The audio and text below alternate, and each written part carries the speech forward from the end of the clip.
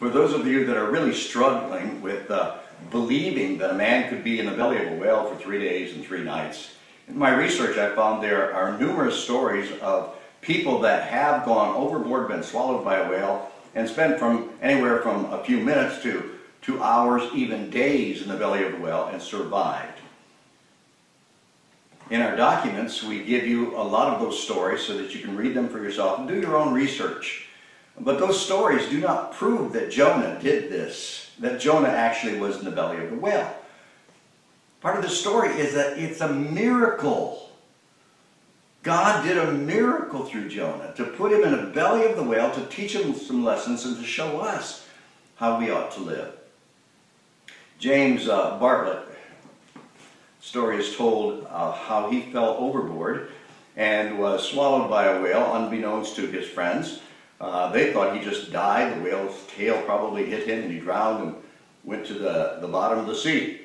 They finally harpooned the whale and brought it to the ship, and as they were cutting it up, it took them several days to cut it up. When we got to the stomach, they were shocked to see that the stomach was moving. There was something inside. When the surgeon came in and split open the stomach, he was shocked to see that there was a man inside curled up in a fetal position. A man that had the gastric juices of the whale working on him for several days. They pulled him out, doused him with seawater, thinking that he probably would not survive. But James Bartlett did survive. And he survived to tell the story of what it was like to be swallowed by a whale and what it was like to be in that situation. I'm not going to take the time to tell you the entire story. You can read about it yourself and you can look at those things. But I tell you the stories not to prove that Jonah could have been in the belly of the whale, but it might help some of you who are struggling with the reality of that. It is possible. Is it a whale? Probably not, but it's a big fish, and God said he prepared that large fish to do this particular event.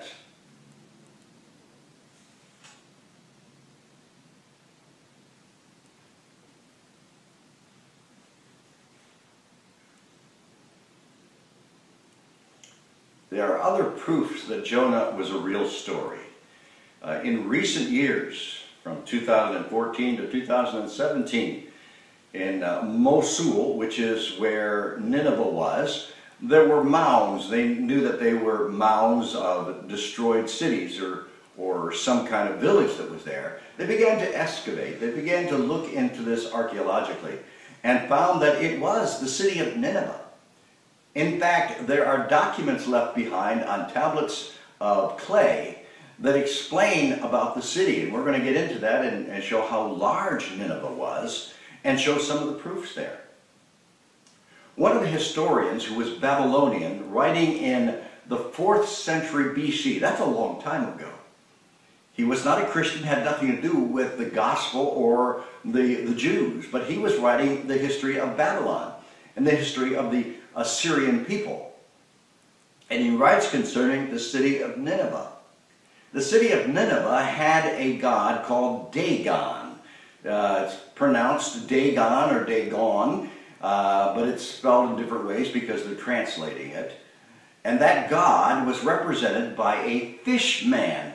In fact, the gates of the city had 2 statues of a fish man, part fish.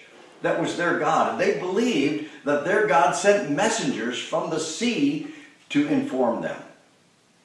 Now, wouldn't it be an amazing thing if your city is worshiping a god who is called the fish god, and out crawls a man from the belly of a whale, all covered with seaweed. His flesh is probably rotted, at least like boils, and his skin is bleached white. And he comes into your city and starts to tell you that God had sent him to warn them of judgment to come. That's an incredible story. They are now uncovering documents that prove that Nineveh did exist and the extensiveness of that city. They've also uncovered documents that use the name Jonah. It is in their own language, but it's a clear definition of the name Jonah that was there in that city. I find it fascinating. Those that need a scientific evidence have plenty of evidence that God did these things, and yet they refuse to believe the evidence.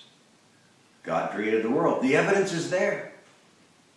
We put the evidence on one side, and the scientists or the agnostics or atheists will look at the same evidence and say, well, there is no God. It all came about naturally. Put the same evidence on the other side, and the Christian looks at it and says, this is what God said. It's exactly how he said he created the world. We can go through each one of the miracles and find the same thing is true. Where there is no faith, no amount of arguing is going to make you believe the truth of the gospel. But I share these things that you might investigate.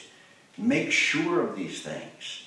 Study to show yourself approved unto God, to be able to reason with other people concerning the miracles God provides.